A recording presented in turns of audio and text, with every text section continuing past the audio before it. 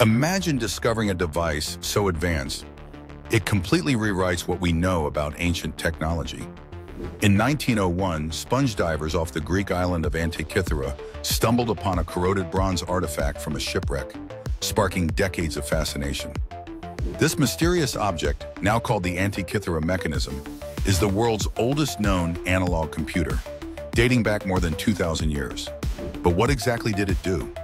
Researchers uncovered a complex system of at least 30 interlocking bronze gears, engineered to predict astronomical events with remarkable accuracy.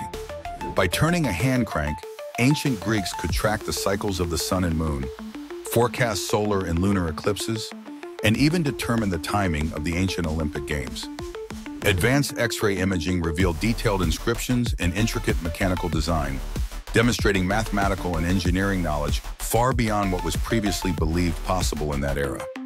The Antikythera Mechanism not only highlights ancient Greek ingenuity, but also challenges our assumptions about the technological capabilities of early civilizations. Subscribe for such interesting history relics.